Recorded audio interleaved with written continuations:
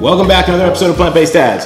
Alright, so I wasn't planning on doing a video today, but I just left the gym and I needed to get a few things at Sprouts, so I ran in there. So I wanted to go over some of the things that I get on a regular basis, just so you can kind of see what my grocery looks like here, and I'll explain what the cost was and how we got to that in a minute here.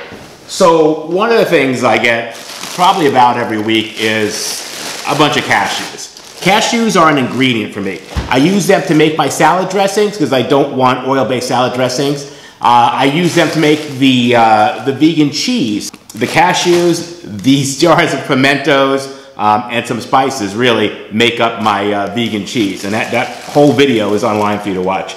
I needed bay leaves for cooking, and I was out, so I got this jar, and Sprouts had a special where if you buy one you get one free. So 2 jars of bay leaves for the price of 1. I'm definitely a bargain conscious vegan, right? I also got a bunch of Sumo Oranges and some tomatoes. The Sumo Oranges, as you can see right here, they are not cheap. It's $2.99 a pound, and like each one is pretty much a pound. So I buy them because they're only available from the second week of January through like the first or second week of April, and that's it. They're gone for the season, at least here in Arizona. I was at Whole Foods once, and I saw these for $3.99 a pound, and I remember saying to my family, who the hell is paying $3.99 a pound for oranges, right? And then I was like, well, let me take one home and try it, because if I don't like it, I'm gonna take it back to Whole Foods and be like, I hated this, give me my money back. And that's me, right? They'll do that. So I took it home. That was a huge mistake. I tried it. It was so juicy. It was like a memory from my childhood. Remember when you used to buy oranges growing up? And they were so good. They were juicy, they were delicious. That's how I remember oranges, but that's not how oranges are. Oranges are dry and they're tasteless. Kind of the same problem that we have with tomatoes, we have with oranges. And even living in Arizona, where our produce all comes from California, and it's, even the organic stuff, it's all tasteless. So I've yet to find oranges, like when there's no oranges in season, like when these Sumo Oranges are gone in April, I don't eat oranges again until next January, because I can't find oranges that I like, that are seedless, that are juicy. These are amazing. We'll peel one up later and I'll go over that for you. But there's a lot of oranges here. A lot of my bill, when I tell you the total, is from these oranges, all right? So that's just a personal thing. I like them. I am a budget conscious shopper, but I do know something that's worth the money, and that is worth the money. Avocados, I almost always buy everything organic. But these avocados are not organic. They were 77 cents each, so I just got a few. But if you're not an organic shopper, you just like to buy whatever's economical so you can save money, now's really not the time in your life to buy organic, to spend the money on it. I understand. Avocados, 77 cents each. That's a great deal. I got some tomatoes. I'm going to tell you why in a minute. Those are organic. I do not eat thin-skinned vegetables or fruits that are not organic, right? Then, this may seem like a lot, but I got a bunch of bananas. And let me tell you why. Because for my smoothies, I like frozen bananas. Now, we got our banana tree right here, right? Our banana holder, and we're running low, but even these are still green, right? So, I got a bunch more. My goal here is to get at least one of these bunches of bananas to the point where they're spotty, because that's when I can cut them up into pieces, throw them in the freezer, and use them for my smoothies. But I can tell you, I'm 92% sure that these will all be eaten before I ever get to that point, and it's very frustrating. I know, first world problems, but I've got to put ice in my smoothie when I'd rather just put frozen bananas. So I probably need to buy even more than this, but bananas, organic, which is what those are, organic bananas are really cheap. So I think you save 10 cents a pound if you don't buy them organic. For the bananas, it's not worth it. I've got a melon right here, which I really like. So this is part of, if you've seen my other videos, what I eat in a day, I eat fruit every morning for breakfast. This is it right here, right? Then something that's not a whole food plant-based item is these little chocolate puddings. My family likes them. They're almond-based puddings. They are vegan. They're definitely not a whole food. But there's 4 little packets in here. As kind of a treat every now and then, I'll get these, all right? And then the last thing I purchased, I've never bought this before, was this Mayakos vegan mozzarella.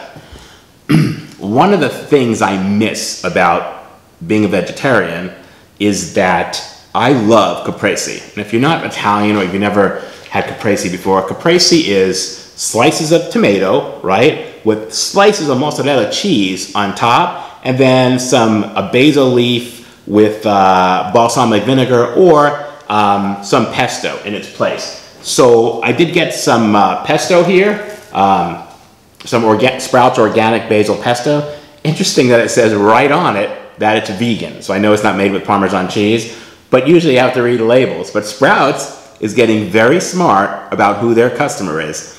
The world is changing. You're wondering if you're making a difference doing this? You are, because right on this jar now it says vegan in bold letters. It's not like you have to read the ingredient and the ingredients say, it's vegan, here's the ingredients, right? It's right there on the jar. So that to me is pretty exciting. All right, so I also don't drink dairy milk. Even during the 12 years of a vegetarian, I did not drink dairy milk. I drank first soy and then almond milk. So almond milk is cheap. All right, so I'm gonna cut up one of these oranges so you can see what that's all about, and we'll go from there. All right, so I just washed off a tomato here, and I just grabbed one of these Sumo Oranges. Here's the deal with the Sumo Oranges, all right? They have this like little handle thing on them. You just kind of pull that off at the top, and then the skin, this is one of the things I love about these. The skin just comes off like in a few pieces, and almost all of the rind. You're not having to peel any of the yellow stuff on the end. It just kind of all comes right apart, right? Look, one shot, it's all out, all right? And you can see that here, you know, it's ready to eat. I pulled the little pieces off here, right? And I can already smell this orange. I can smell the citrus coming right up here. It smells fantastic. All right, so I'm gonna taste this, but I can already tell you it's really juicy. All the stuff is off it, right? It's all gone. So it's ready to eat. Wow.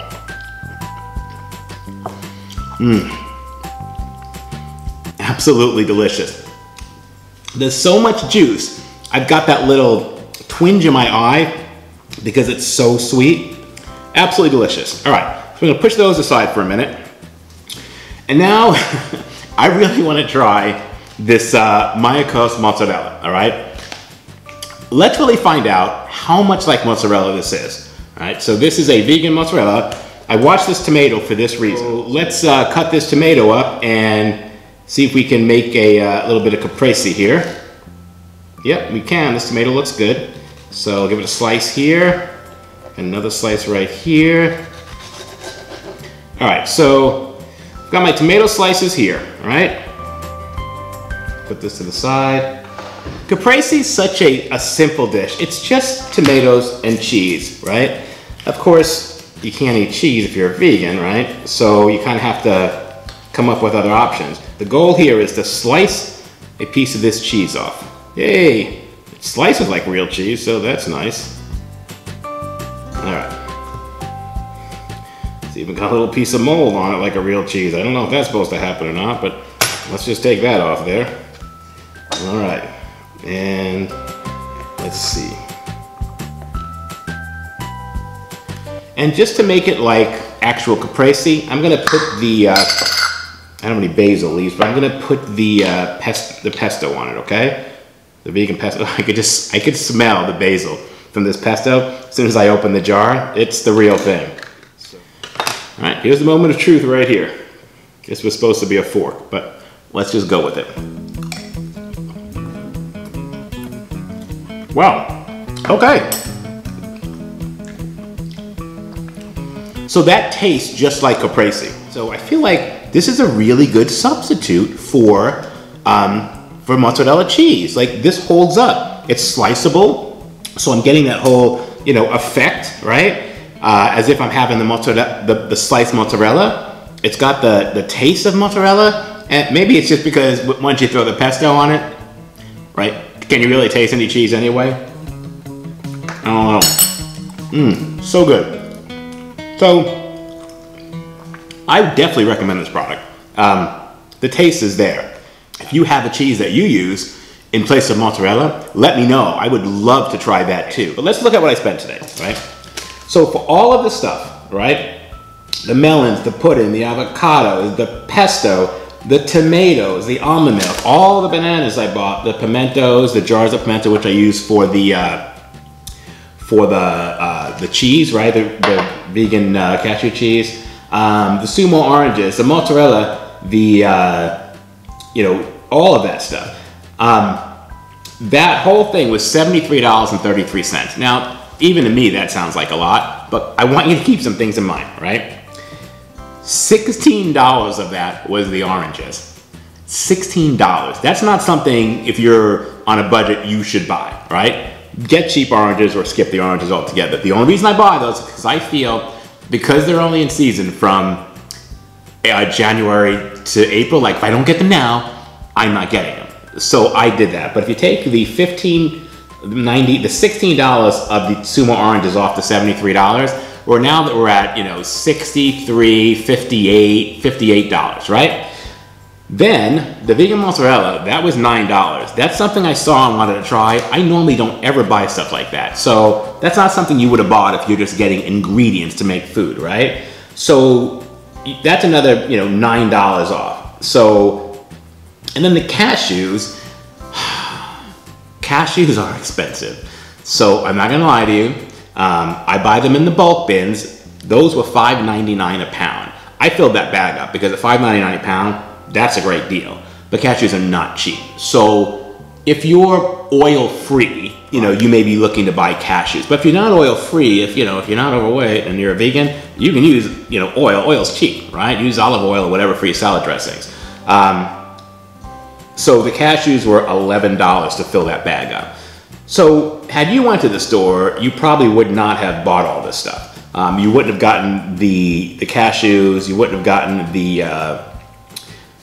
Sumo Oranges, and you most likely would not have gotten the mozzarella. Then you would have spent $39 on all this stuff, which to me is not bad because I got some other stuff here too, right? The puddings and all that. So that's my haul from Sprouts today. I hope you've enjoyed this video. Please hit the subscribe button. We would really love for you to subscribe so we can keep making videos for you. Leave a like if you like this video. Even if you don't, leave a like anyway. What's not to like? I mean, I don't understand. And leave a comment. Tell me what, do you buy this stuff here? Have you had Sumo Oranges? Let me know if you're on the Sumo train. And if you've had this mozzarella before, let me know about that. All right, we'll see you next time. Thanks for watching. Bye-bye. Okay. All right, that tomato is not good.